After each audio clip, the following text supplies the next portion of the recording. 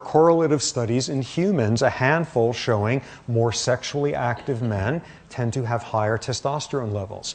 And for what it's worth, a number of studies have documented a dramatic drop in testosterone levels in men right around the time that they become fathers. Okay, so figure that one out. Also an increase in vasopressin levels at that time. You know how to interpret this one by now. So we've got testosterone and higher levels of male sexual behavior going hand in hand. Are we looking at any causality here? First off, we already know about one piece of causality, which was the other day, sexual behavior in men, in males, increases testosterone levels. So that's one reason why they may go hand in hand. In that scenario, testosterone has nothing to do with increasing the likelihood of the behavior. So does testosterone actually have a causal role in increasing the likelihood of male sexual behavior? And the answer is yes. And how do you show it? With the most simple classic way of doing something in an endocrine study, which is get rid of the guy's testosterone.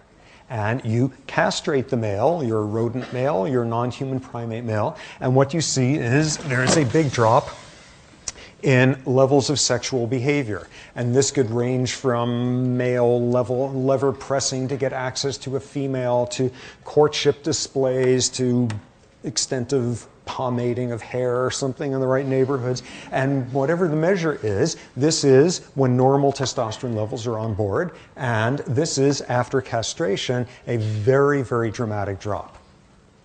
Now to fulfill the second ironclad requirement in endocrinology, the last thing you need to do now is, after the subtraction experiment, to do a replacement one. Artificially give back the normal levels to the castrated individual, and levels of sexual behavior go back to there. Whoa, okay, that proves it. We have a causal relationship here. Not so fast. First thing to note, which is 0% testosterone, and sexual behavior goes way, way down, it doesn't go to zero. In every species looked at, starting with the embarrassing sexual behavior of everyone's pet dogs when they were 6 years old, even after being neutered, what you see is there's a level of residual sexual behavior. Rodents, dogs, primates, including humans. This is a critical point. How much residual sexual behavior is there after castration? The more sexual experience before castration, the more there is going to be retained afterward. In other words, on a certain totally artificial level, this amount of sexual behavior is being driven by testosterone. This amount, which persists here, is being driven by social experience. It's got nothing to do with the hormones. Yes, this is ridiculous dichotomizing into this, but the fact that it doesn't go to zero, and the fact that the more sexual experience pre-castration, the more residual behavior, this is a vote for just how much of a role social experience, social conditioning plays. Next thing that takes away from the, yes, it's all caused by testosterone. Now you do an elaboration on the study. You castrate a male, and now, instead of replacing with 100% of normal levels, you give 10% of normal levels. Or you give 200% of normal levels. And what do you wind up seeing? If testosterone plays a strictly causative role, even in this range, you are going to get something, this is going to be lower than 100%, and this is going to be higher. That's not what you see. Instead, it is something like that.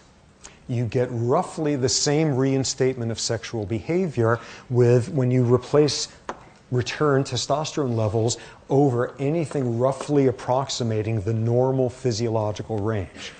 What does that tell you? The brain circuits we learned about the other day involved in sexual motivation, it requires testosterone around to work fully, not entirely, but to work fully, but those brain regions are not really all that concerned with the exact level of testosterone.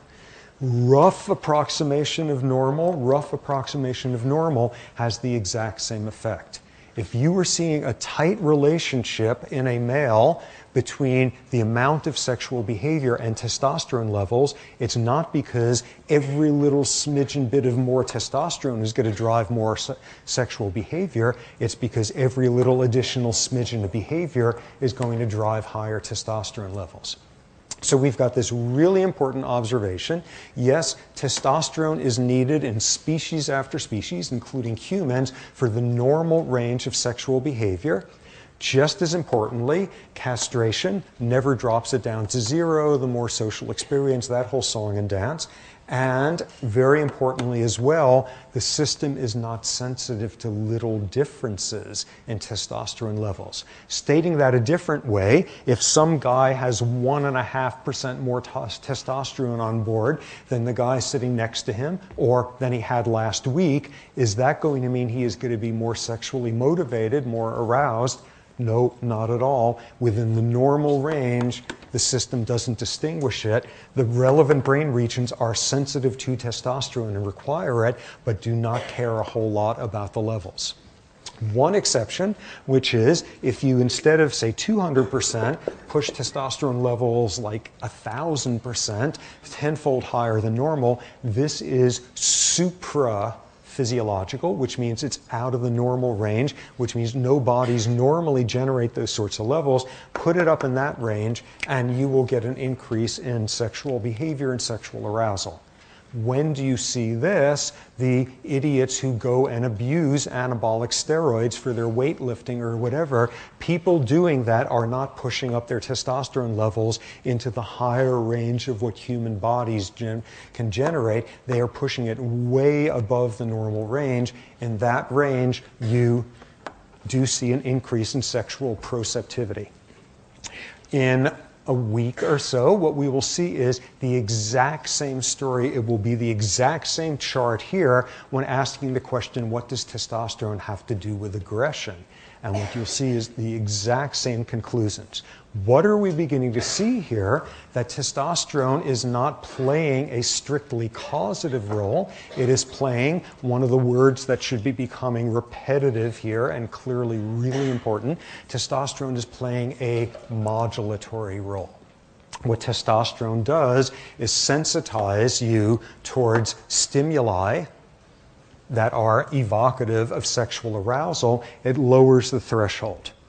And that could be shown in all sorts of studies, but where it's most clear-cut is in this case. Does testosterone cause this sexual behavior? No, but when it is on board, it facilitates it, it modulates it.